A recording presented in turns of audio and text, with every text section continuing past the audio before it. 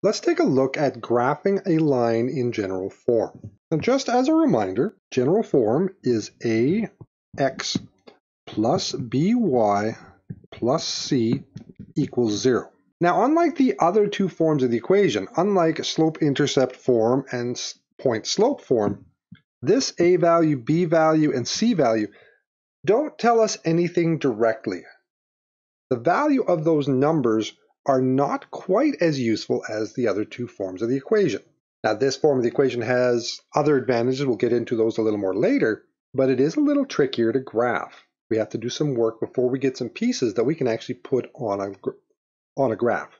So we're going to graph this using x and y intercepts. Let's start with the x-intercept.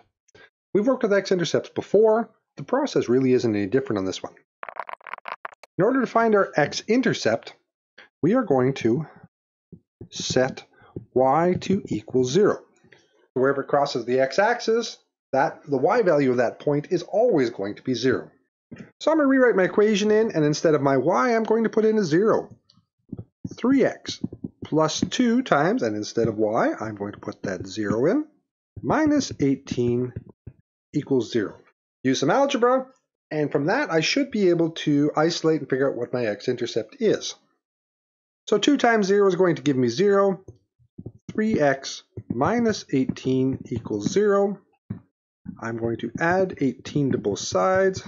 I've got 3x equals 18. I'm going to divide both sides by 3. These two 3's cancel each other out. So x equals 18 divided by 3 gives me 6. So my x-intercept is 6. I'm coming back for that. Let's do our y-intercept. It's done much the same way. In this case, we're going to set x to equal 0. Because it doesn't matter where it crosses the y-axis, the x value of that point always equals 0. I'm going to rewrite my equation and accept anywhere where I've got an x. Instead, I'm going to put in a 0. I can write out my equation, and instead of the x, I'm going to put in a 0. So 3 times, instead of the x, I'm going to put in that 0. And the rest of the equation stays the same, so it's plus 2y minus 18 equals 0. All right, I'm going to rewrite that. 3 times 0 gives me 0. I'm not even going to bother writing that piece in. 2y minus 18 equals 0. I need to isolate the y, so I'm going to move the 18 to the other side. So I'm going to go plus 18 plus 18.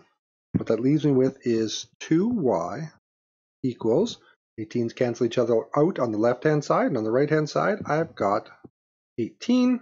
Last step, divide both sides by 2, and I've got y equals 9. There is my y-intercept. Final step is to graph it. So we're going to graph that line. Just as a reminder, x-intercept equals 6, and the y-intercept equals 9. So this is my x-axis, that's my y-axis. My x-intercept, it crosses at 6, so it crosses right there. My y-intercept crosses at 9, so it's up there. Now let's draw a line to connect the dots. There is my equation graphed. Let's do that one more time. A little quicker this time though. X-intercept, we're going to set y to equal 0. Rewrite the equation, except anywhere where there's a y, I'm going to put in a 0. So x plus 3 times, and instead of y, I'm going to put in a 0, plus 9 equals 0. Rewrite it without that 0. 3 times 0 is 0, so x plus 9 equals 0. Let's subtract 9 from both sides. Leaves me with x equals minus 9. There is my x-intercept. Let's move on to our y-intercept. In this case, we're going to set x to equal 0. I'm going to rewrite my equation. Anywhere where there's an x, I'm going to put in a 0. So I've got a 0 because that's an x all by itself. Plus 3y plus 9 equals 0. All right, let's rewrite it without that 0. 3y plus 9 equals 0. Subtract 9 from both sides.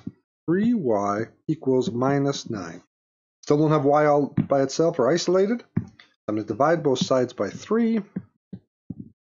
And I am left with y equals negative 3. There is my y-intercept. Let's go transfer that to the graph. I can see my numbers, so I don't have to rewrite them. X equals minus 9. Remember, this is my x-axis. That's my y-axis. X equals minus 9. Should be right there. Y equals minus 3. Should be right there. Draw a line. Play a game of connect the dots. And you're done. There's the graph of my line.